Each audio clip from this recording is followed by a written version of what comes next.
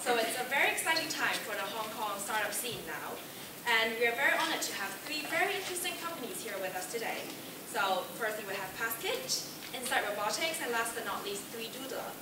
So we'll first invite them to each do a sharing, and then after that, there will be a panel discussion where you can all ask questions to know more. So we will now invite Paul. Sorry, yeah, you can call me Paul, that's fine. CEO of the Hong Kong office of PassKit, the digital wallet solution company. So PassKit has customers including Apple, Aeroflot, Azul Airways, Resort World, and Subway.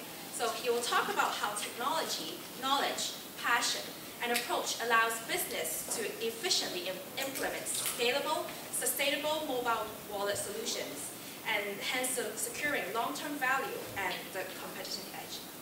So wow, you did well. You revised my site. Nice. So we may not invite Paul. Thank you very much. Well, firstly, it's a great pleasure to be here, and thank you so much for the invite. Thank you to Sterling, and thank you to everyone that's helped coordinate it. It's a pleasure to see people here that's excited about the opportunity to create value for the world through technology, create value through the world through entrepreneurship.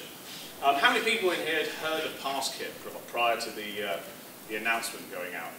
A couple of people? All right, well, hopefully we can resolve that today.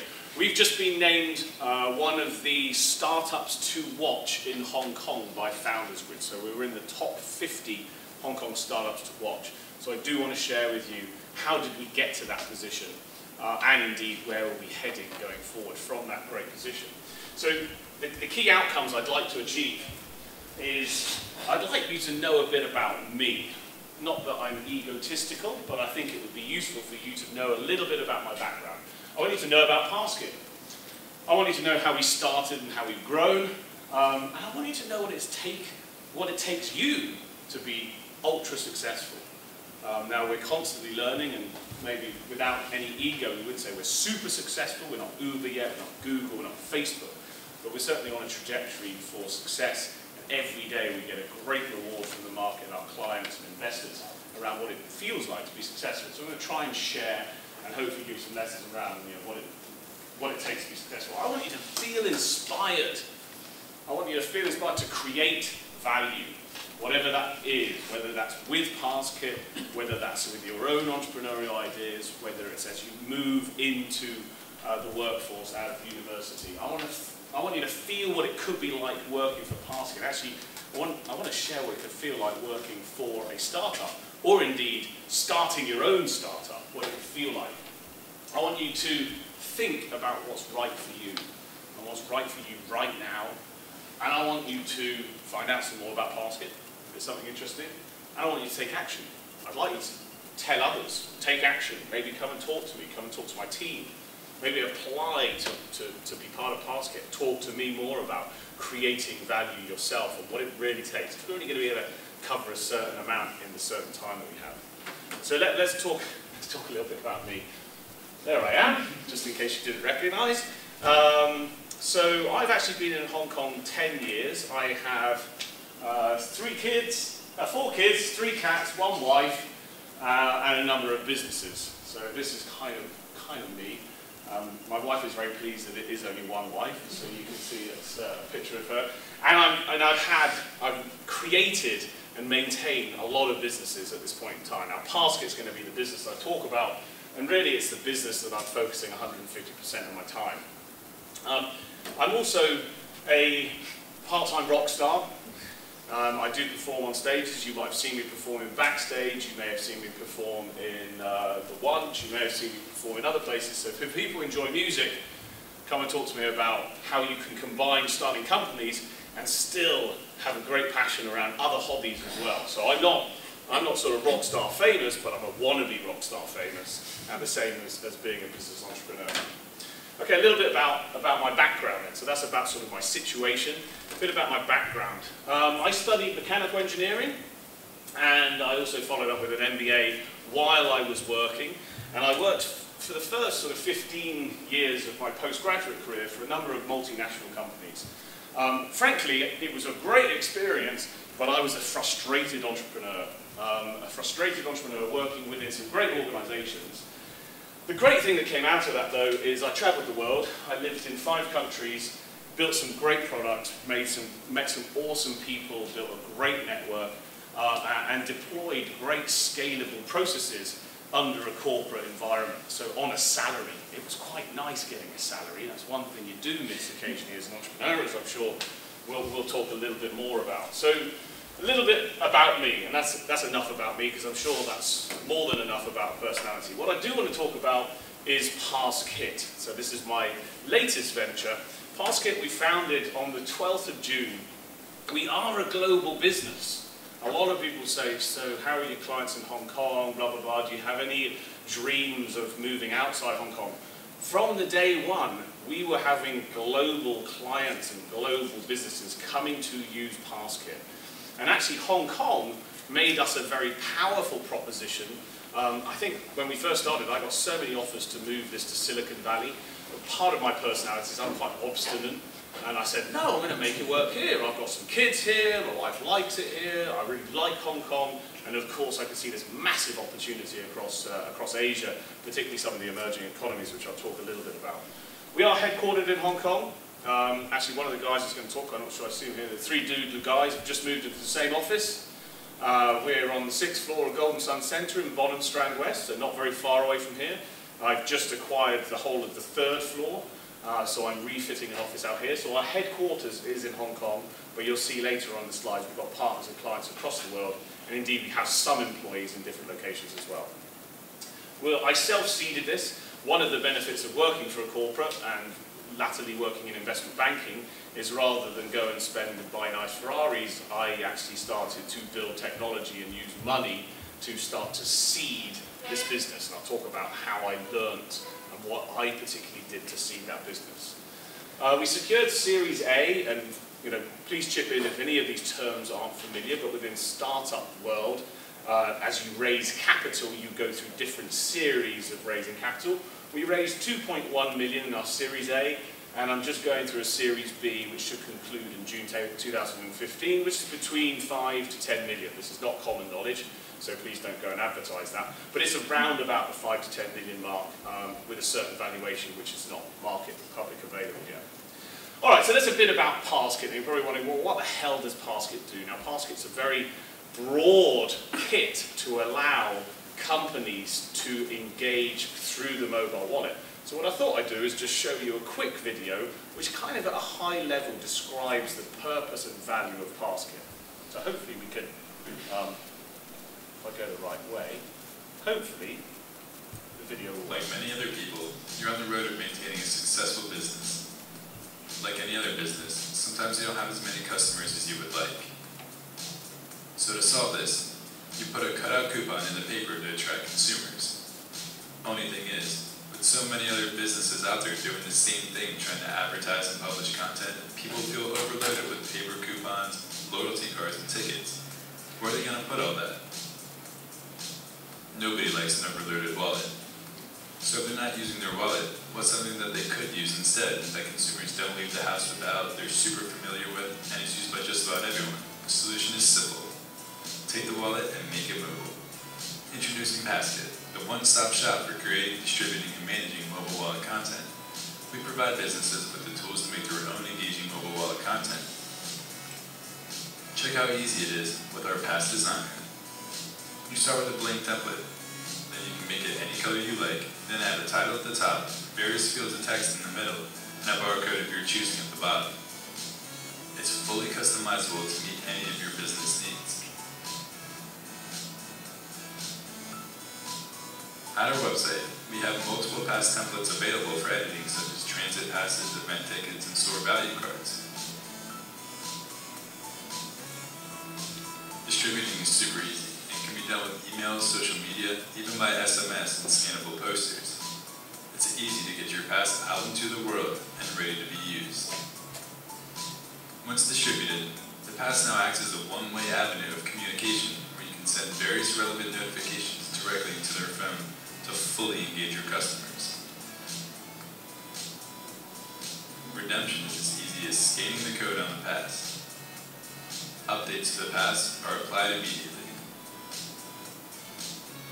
To check how your pass is doing, we have an analytics page on our website to check certain KPIs, campaign success, and consumer behavior. Let's review. First you create, then distribute, send notifications, have value redemption, and track usage. The cycle keeps going on. Whether you're a business owner, marketer, or large agency, PassKit provides all the tools you need to deliver engaging mobile wallet content to your consumer. Plus, our custom API can be fully integrated with any of your existing systems.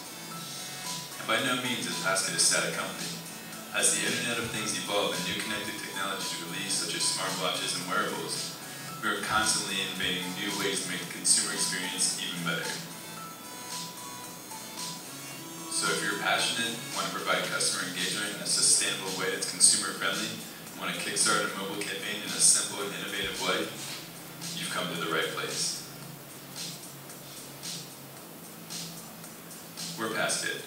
Let's start working together and provide the world with the best mobile wallet experience today. So just a very high-level high-level introduction. Particularly, this video is targeted to the business community, and we have a whole range of different client segments, which I can allude to a bit more maybe over questions. But I just want to give you a feel of the value that we're providing the world. The other thing you can do, and I'm just going to hold it up briefly, is if you type that into your smartphone, you will actually get my business card that you can store into your mobile wallet. So I don't give out paper anymore because it's wasteful. I hate waste. I hate paper. Right? It's just a wasteful thing, and I have no way of communicating. So if you visited pass.is/Paul, then you would have my business card stored in your mobile wallet. If you have an iPhone, that was stored in Passbook. If you have Google, unfortunately it's not available in Hong Kong, Google Wallet, you store it in Google Wallet. If you have a Samsung device with Samsung Wallet, you store it in Samsung Wallet. So you store it in the wallet that's built into your operating system. And if you don't have a wallet application, we provide a third-party app that you can store all of that content. So a single wallet app that you can store all of these different digital pieces of value. Okay, so think of the opportunity. Every piece of paper that's in your wallet, every piece of membership card, loyalty card, tickets. Maybe some of you have flown on Cathay Pacific and used a boarding pass that's stored in Passbook that you simply scan to transact rather than fumbling around with a piece of paper. That's the opportunity to provide convenience for customers and value for the business through analytics and through much more powerful engagement through a smartphone. I think most people would say they go to bed with their smartphone, and if you've got a boyfriend or girlfriend, you probably kiss them goodnight and then you kiss your phone goodnight after. So the smartphone really is something you're most intimate with, and we allow brands and agencies to tap into that intimate relationship that customers and consumers have with their smartphone. Okay, so that's hopefully a bit of an introduction, and just given the time, I want to move on to how did we navigate this startup. And we hold events for our partners and clients to learn how to best use and access mobile wallet technology and add value for consumers, add value for society. And I often use this picture because it's the Santa Maria. Does anyone know or remember their history classes? And if you might have needed to study American history, does anyone know what the Santa Maria is? It's a ship, yeah. Do you know where the Santa Maria is found? It's the ship of Christopher Columbus was on that ship, and I use this as an analogy for what a startup is like. Because in those days, they didn't have maps, they didn't know where Americas was. They set sail on a ship, and they were going to find something, right? And I think the startup situation is very similar. So when we started on our Santa Maria, we were out to build a scalable, affordable, cloud-based push technology capability. This was before Apple had announced Passbook, when there were third-party wallet apps out there, but not really having the capability to deliver value to their customers. So we built a scalable, affordable, cloud-based push technology capability based off our experiences. I designed hsbc.com, based off my understanding of cloud. We were playing with Amazon Web Servers. I know we've got some technologists in here. Anyone play with AWS as a cloud? So we were using AWS and actually starting to leverage capabilities. What we found that wasn't being done very well is to build lean processes into a cloud-based system. So that's where we started. So, oh, this is pretty cool. And we were trying to figure out, well, what's the business value? The first rule of the journey work, though, was we saw another island. And have you heard the term pivot? Pivoting in business? Now, this pivot happened on the day that Apple announced Passbook to its developer community. So we went to WWDC, the Worldwide Development Conference, in 2012, and Apple announced that Passbook was going to be a standard application across all the devices, iOS 6 and above. And we instantly saw, wow, if this is a standard app that you can't delete, that's a pretty cool thing. That's 700 million devices that have a standard app. What we found is developers were really struggling to understand how to get content into Passbook. Now, I'm sure if people are using iOS, if you're coding and you're using Swift or using Objective-C, you've probably been able to create a Passbook, but you probably wouldn't have been able to do that at scale, and you probably wouldn't be able to maintain a server architecture that can support the types of requirements that businesses have. So we pivoted. We used our cloud-based technology capabilities, we used our lean process capabilities, we used our knowledge of how to navigate regulations from my banking experiences, and we pivoted to develop a solution that allowed developers easy access by leasing our service to use Passbook. Great, then we thought, that's done, fantastic. That's all we needed to do. There's value in that. Developers will do that. The problem with most developers, they don't like paying for anything. You like to get everything free. You go to Stack Overflow, right, and copy and paste that code here, and I'm not going to pay for anything. That's right, isn't it? Is there any developer that likes paying for something? No. If you're a developer, you're like, why would I pay for this? So, but what we found, I'll go the right way, what we found is actually businesses started to come to us and say, hey, I want to use your service, I want to use your system to solve my business problem. So the technical problem you've already solved of getting a pass and managing wallet content into Passbook. What I have is a business problem about how do I redeem and use that pass and integrate it into my current client relationship management or my loyalty campaigns. How do I make use of Passbooks for marketing campaigns? How do I engage with my customers? The developers weren't thinking about that. They just said, I just want to put a pass in a Passbook. Business started to come to us and say, hey, can you help us with this? So again, we pivoted. We adjusted our course. Now, what we've recently done is, this was smaller businesses, innovative businesses like hair salons, coffee shops, small businesses that kind of were interested in technology. So kind of the leading edge technology guys in smaller businesses that can make decisions. And I thought, well, that's great, excellent. There's a lot of small businesses out there, and indeed small businesses count for a lot of our revenue. But then we started to get enterprise clients coming to us. Now these enterprise clients, you'd think, like a Cathay Pacific, would be able to solve these problems themselves, but they actually found they couldn't. You know, they're either, what's the core value that Cathay Pacific provide to their customers? Safety, exactly. Airline tickets is just a way of getting on the plane, right? Safety, assurance, maybe service, some nice tasty food when you're on board. Yeah. Why would they spend money investing in mobile tickets? So what we found is enterprises started to come to us to outsource a service to what we consider a center of excellence. Okay, so now the phase we're in, and this is a very important lesson from a startup culture, and I've talked to the guys at Uber, exactly the same thing. They solved a problem for their mates that wanted a car to rent in San Francisco. Some other people said, hey, I quite fancy that. Could you give me the number to dial? Uber originally was a telephone number. Yeah, before it was an app. Then it was some more mates in San Francisco, could you give me that telephone? Then it was like, well, I can't be bothered to phone, can I just log in somewhere? So journeys of startups are very similar. And the one key to success is the ability to pivot and not hang on your original business plan. And a book I would recommend reading is Business Plan A to Z.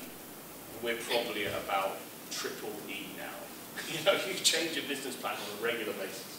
So we're solving an enterprise problem without forgetting all of these things as well. Obviously, we've got to maintain the capability, we're solving the problem for developers, we're solving the business problem for the small businesses, and we're equally now addressing enterprise businesses. Now, I don't know what the next pivot will be, but our likely pivot is to solve a society problem. Excuse my English, I should say, solve a society problem. So this is where society starts saying, hey, I want to get the most out of mobile wallet. So it doesn't just become an enterprise problem, it's society at large saying, I'm getting bored of all this paper, you know, it's wasteful, the environmental effects, the lack of engagement, the lack of personalization, the lack of ability for someone to understand me. That's where we're likely to pivot, and we are starting to pivot a bit more like that. So key lesson for us in terms of the journey is pivoting. Next thing we learn is why now? Why is it important now? And it is a key question to ask yourself, particularly with technology companies. There's a lot of cool guys out there that are creating apps, and it might just not be the right time. This one, I think, is quite summarizing. It's inconceivable for people to not use mobile wallets 5 years from now. There are just too many good reasons for adoption, and technology has evolved at a tremendous rate. Chris Obama. So it's not even me saying this. This is not a biased statement. And this is prevalent across the whole world now. You know, if you'd ask people, I'll tell you a story. When I first started hsbc.com, everyone said to me, this won't work. No one wants to use the internet for banking. Everyone wants to go and see their branch manager. How many in here use the internet bank? Is there anyone that doesn't use internet banking? Right? So the same is happening with mobile wallet. And it's happening at a far faster rate. The credit card adoption took about 50 years. When the first credit card came out, for now where we consider credit card to have mass adoption in most developed countries, it took about 50 years. Internet banking took about 10. Mobile wallet adoption has taken about 5. Okay? And another thing is then having conviction to that vision and seeing the world where people are transacting using the mobile wallet. Because the one thing I face all the time is, that will never catch on. That will never catch on. Same thing with internet banking. Oh, that will never catch on. No one will want to use the internet. And now look at it, everyone's hands goes up. So the same thing is happening in mobile wallet. So this is the reason why now. The other thing is technology evolution has enabled us to take advantage of the change in the marketplace. So I think if you look at mobile wallet, probably the most famous one is Starbucks. Everyone got a Starbucks app?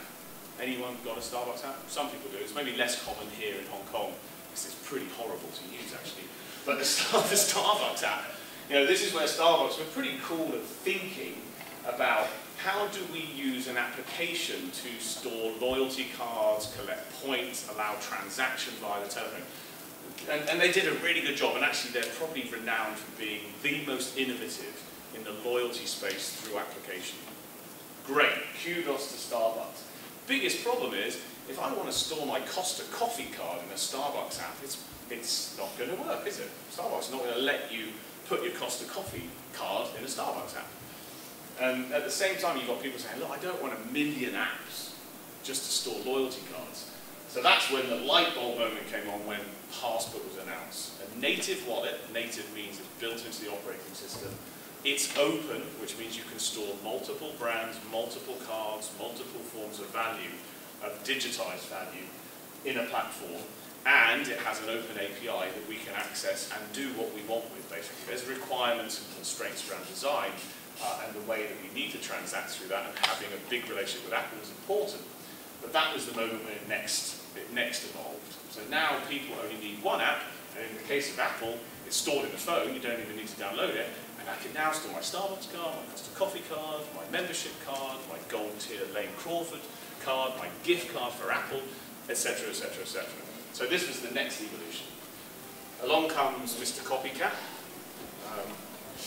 Some people know them as Samsung. And Samsung did the same thing. They come out with Samsung Wallet. There are a lot of other wallets coming out, and we're close to all of those guys. And then not only that, but this stuff was pretty cool, because in addition to a leather wallet, it also forms the ability to have location services based off GPS.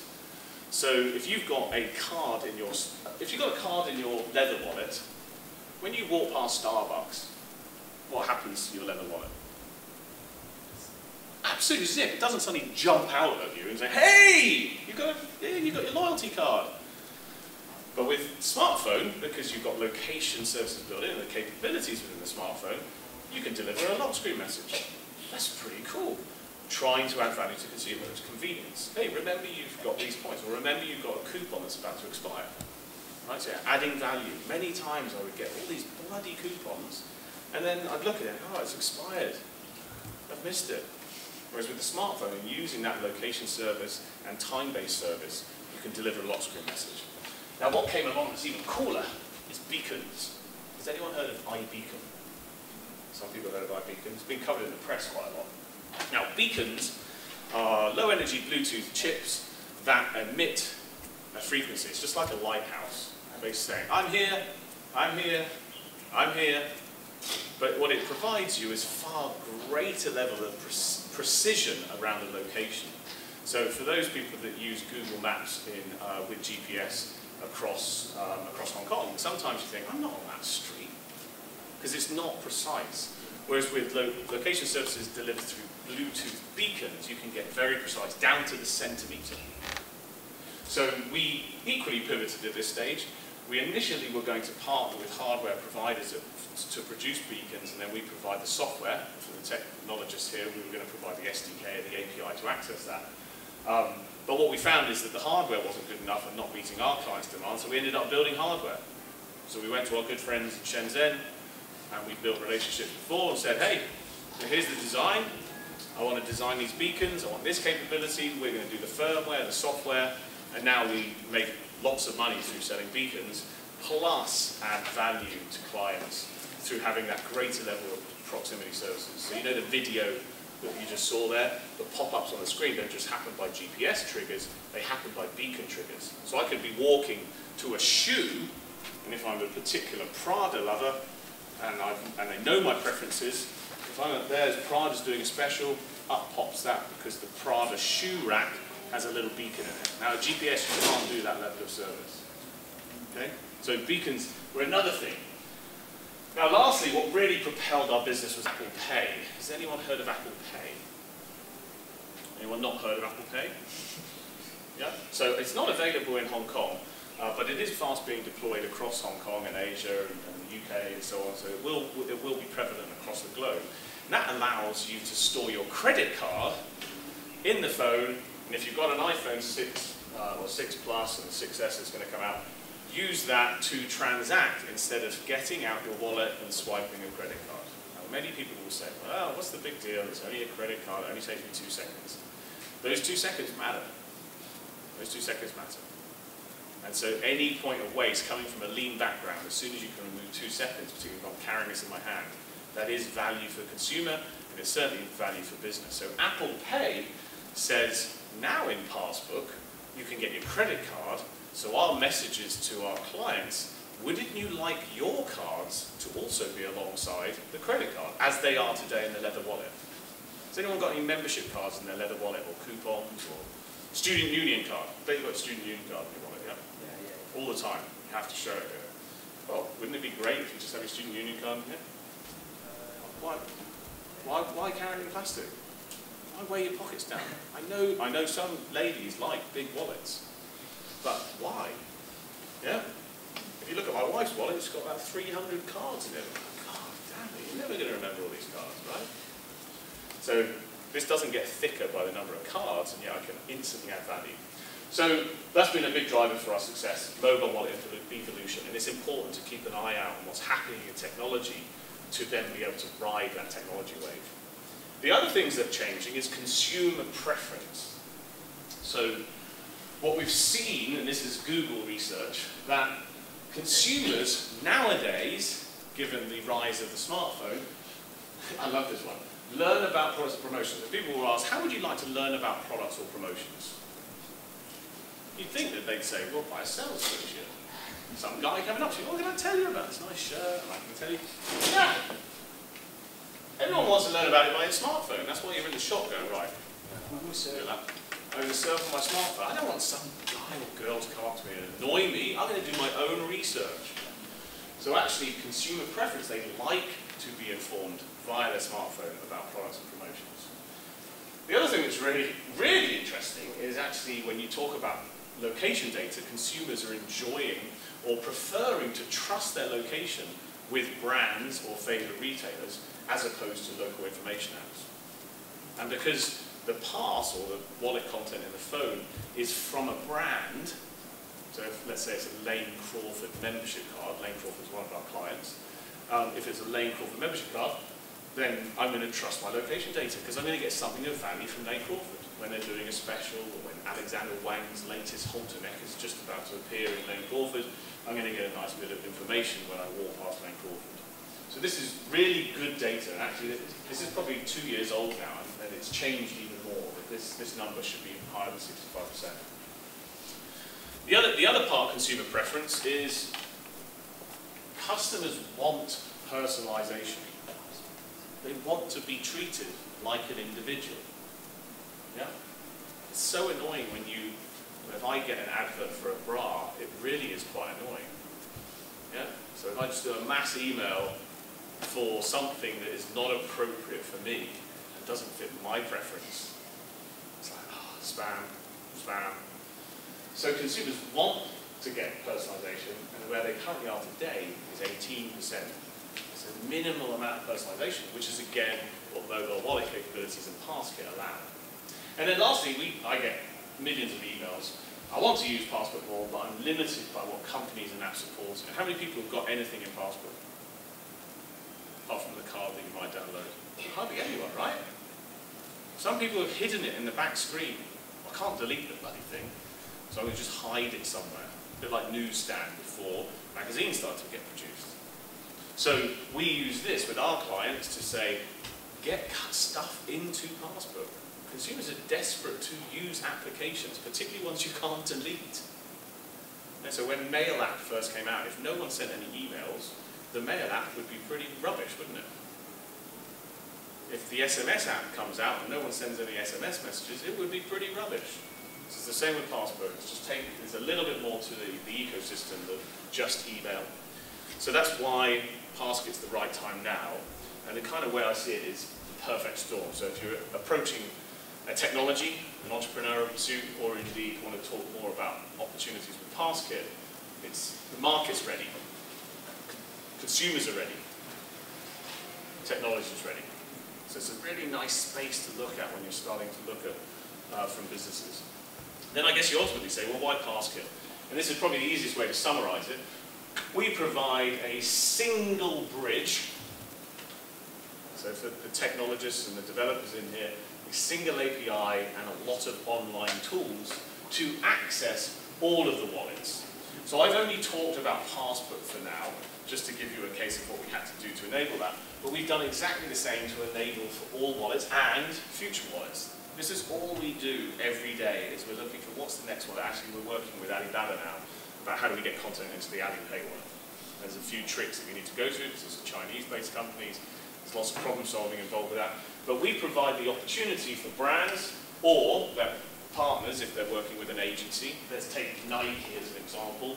Ogilvy is a marketing agency that provides Nike with marketing services. So Ogilvy uses our service to then provide Nike with the capability to access mobile wallet technology. So that's why PassKit. No one else in the world is currently offering the same comprehensive solution. There are companies in the US that can do the Passbook bit.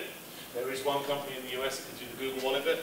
But actually, when you're talking to these customers, they don't want to just do one. They don't want to access one channel. They want to access all of these channels. So that's where we focus our attention. We do have some computer sciences graduates in here, right? So I don't want to get too techie, but these are the typical system diagrams that we saw. I mean, this is not a detailed system diagram, but this is the typical thing. So Gap, we'll put another P in there to try to anonymize it. You know, Gap has a number of systems that they use to issue loyalty cards, promotions, campaigns, marketing campaigns, etc., etc. They do that through another database, and then we integrate into their existing infrastructure. So the other beautiful thing we've built about PassKit is that we haven't just done PassKit on its own. It integrates into the broader ecosystem, because the wallet is a big ecosystem. When you put your card into an ATM and the money comes out, there's a lot of things that are happening in the back end. Checking your balance, making sure that the cash is in the machine, making sure that it's got circled back to your balance, so that when you've got the internet you can see that. Similarly with mobile wallet, there is a lot of system integration. So again, if you're fancy or you're particularly passionate about solving efficient system integration problems, this is a great ecosystem to look at. It's far broader than a single app. This is a significant ecosystem. Okay, makes sense to what PassKit does. I guess in summary, we develop, deploy, promote, and market mobile wallet solutions. How do we do it?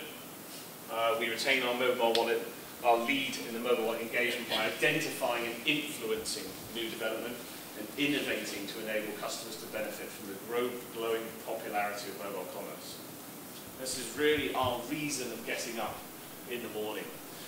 Why do we do it? I hope it's becoming quite self-apparent of why we bother with this, because we can create massive value for stakeholders in all of those chains while also reducing waste in the environment.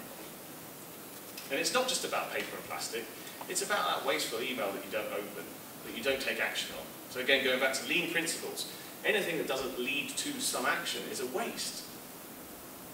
Yeah? So we should be eliminating waste. We should certainly be eliminating the waste of paper. You go up the escalator in Hong Kong, and how many people are throwing you coupons?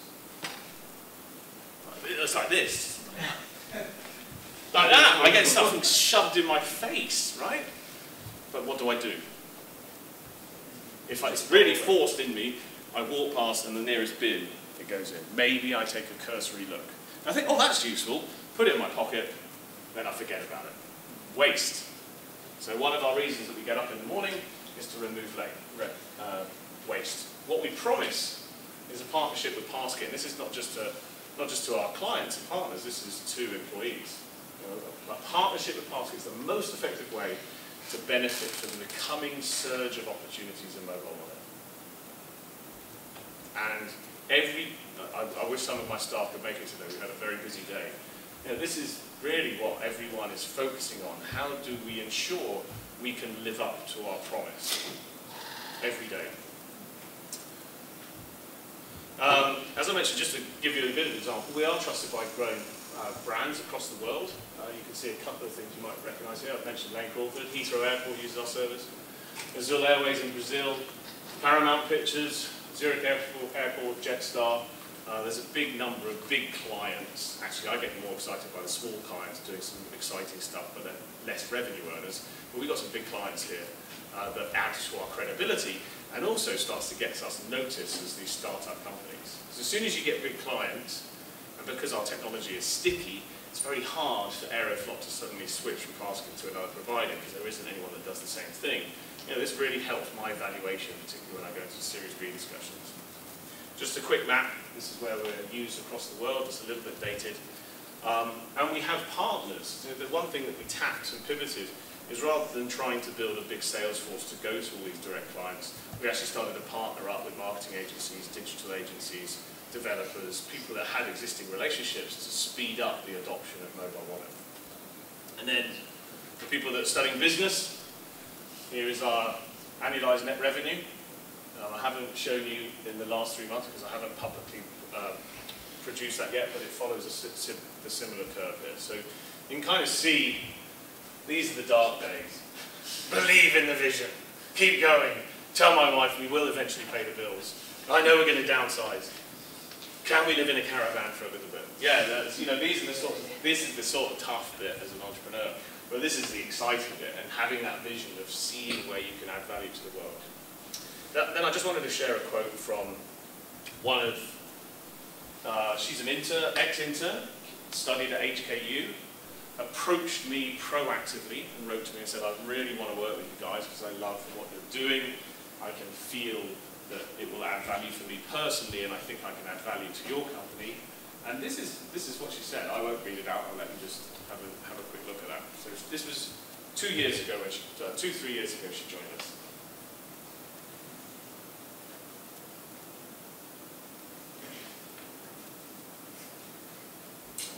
I really like this one. There really isn't any stupid rules. I worked for a bank for too long. So I want to create a culture where, you know, they're not stupid rules. Of course there's rules, there's regulations, there's things we have to abide by. But if it's stupid, we've got the right to challenge it. What's that rule there for? Why can't I do this? They become more important as an entrepreneur, become more important as a creator. Here's our attributes, our brand attributes: engagement, enablers, leaders, carrier grade, objective, and dedicated. And again, for people that are in the technology space, you know, things like carrier grade and enterprise scale are really important to our clients. So to be successful in PassKit, you must be thinking about, how do I create and enable engagement? How do I lead this space, not just follow? How do I ensure that the products we build are carrier grade? That just because we're a 15-people company, we should be still building something that competes with an HSBC, which is a 248,000 employee company. Yep. So those are the sort of things. And then our personality attributes, hopefully it comes across from me, you know, really passionate, and we are focused on this space. We're dedicated, we like to be adaptive, responsive, and I think we have a bit of fun. It's hard work, but you've got to have fun. I'm sure we're all the same.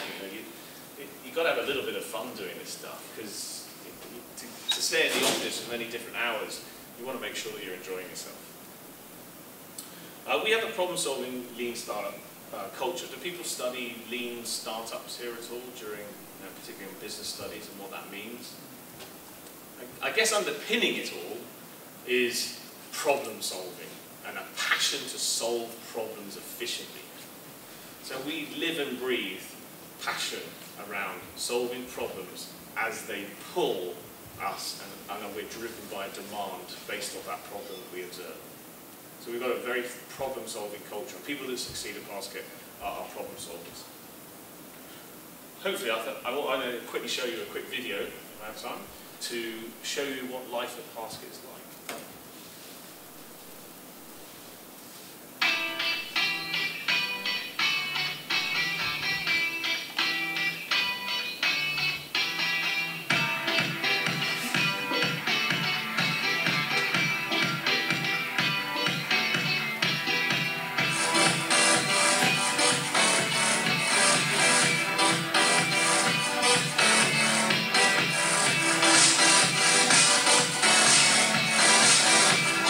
He's always in the toilet.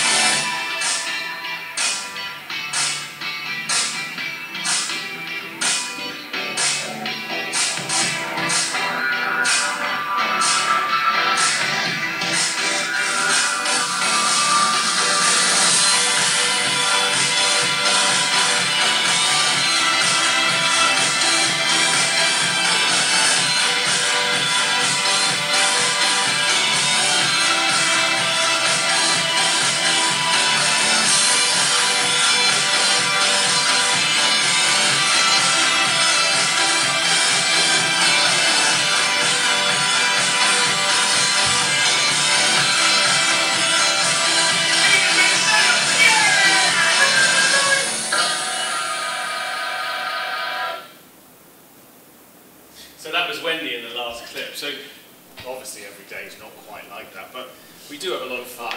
And again, as you're thinking about what you're looking for in the future, whether fun fits the sorts of things you want, if you feel comfortable in a pretty fun atmosphere, then that's something that we offer at PassKit. So success in PassKit. Vision yourself with PassKit if it's something of interest. Think big, know what you want from PassKit, take ownership and responsibility, add value, make yourself, PassKit, in the world a better place, and be prepared to fail fast. It's probably the one thing that we really struggled, particularly with Hong Kong educated people, unfortunately, is that the ability to accept failure as a growth is really, really powerful. So if you don't want to ever fail, don't do a startup. If you don't ever want to fail, don't join a startup. Because actually you want to be encouraged to fail fast, learn, respond, grow and adapt. And I'll just lastly end, and I know we'll go to questions, the opportunities that we have, and I'm so passionate about making things work for people here in Hong Kong, particularly graduates that have a passion for creating value and putting PassKit on the map even more. Product management, business development, and technology solutions. So there are opportunities available today. So I'm pleased to be able to share that with you and at least tell you a little bit about PassKit in the short time I have. No, I've overstayed my timing. But please do take notice of PassKit. And if it's not quite right for you, tell other people that you might be thinking, maybe this is the right thing for that person. Maybe that culture would fit. Maybe the opportunity to create value for the world is an exciting space for you. Thank you very much.